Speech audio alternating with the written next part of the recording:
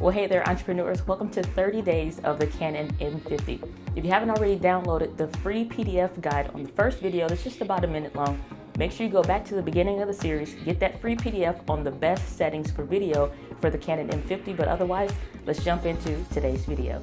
So one of the things I think is really neat with the Canon M50 Creator Kit is that they give you a memory card. Now, I really like this memory card for photos, but otherwise for video, it's some issues with it.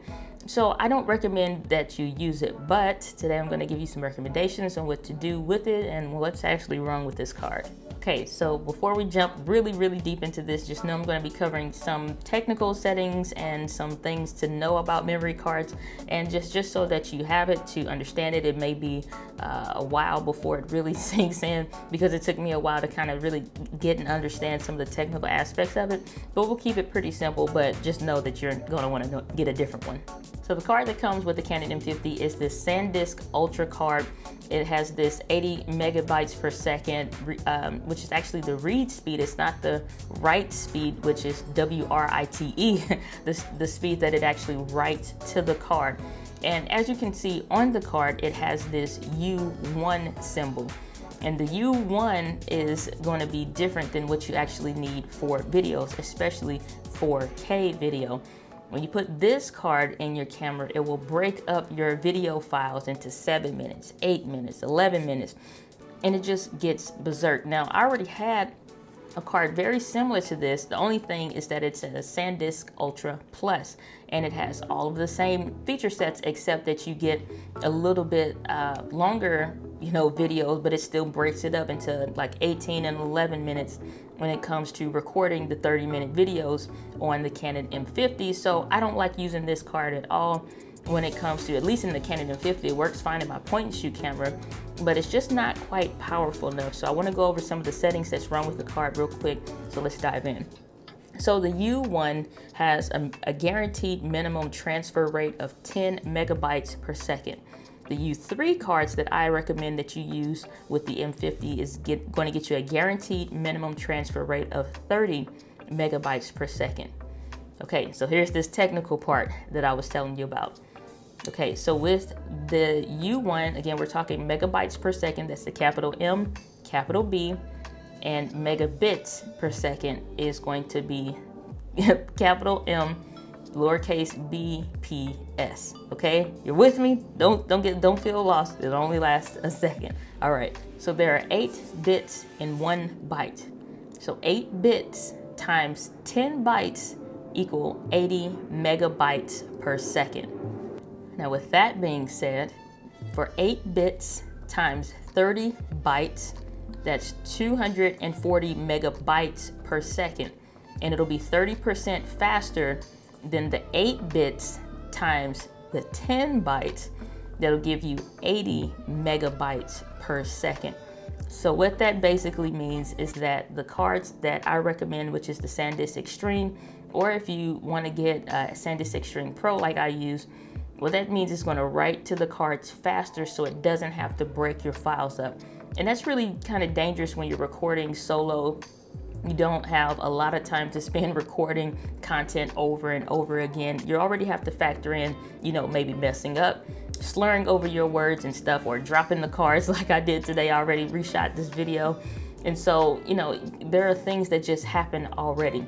Last thing you want to do is get the video files from the card to the computer and you find out that a certain part was cut off, or it split the video files up, on top of you already starting and stopping different recordings sessions, or different parts of the video by yourself, and it just makes for a messy editing session.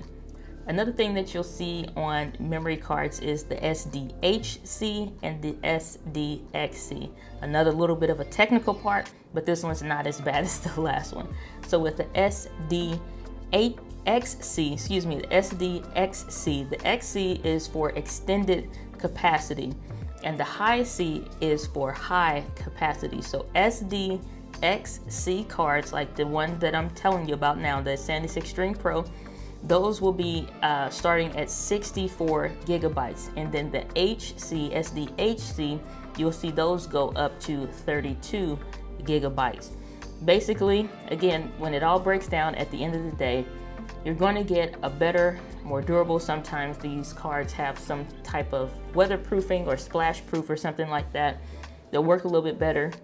And the read and write speeds will be better as well. So how fast the information is going from the video being recorded from the processor and all the other stuff that goes into the camera, writing the information to the card is one speed, and then you have those read speeds, like when you plug it in to the computer, you want to make sure that it's actually able to read that information back as fast as it needs to pull it into your editing software, to upload stuff from the card and all kinds of stuff.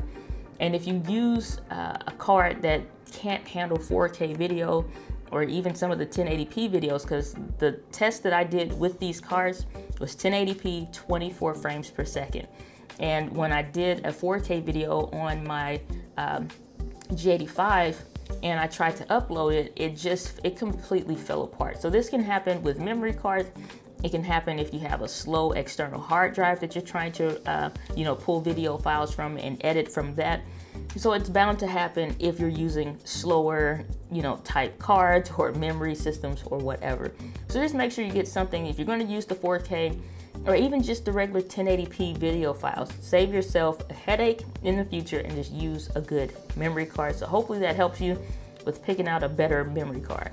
So my recommendation, just use the SanDisk Extreme Pro or the SanDisk Extreme cards that have the U3. Typically, I want to stay away from any unfamiliar brands. I'll stick with SanDisk, Sony. I've not really tried the PNY or anything like that. I just pretty much try to stick with SanDisk cards, the SanDisk Extreme or the SanDisk Pro or something like that. But it has to be that U3, V30 or V60. That's for video and all the settings that come with it. You can do your research on that. But you want it to at least be a Class 10 card with that V30 on it if it's one of the newer ones. And make sure it has the U3, not the U1. Recommendations will be down in the description.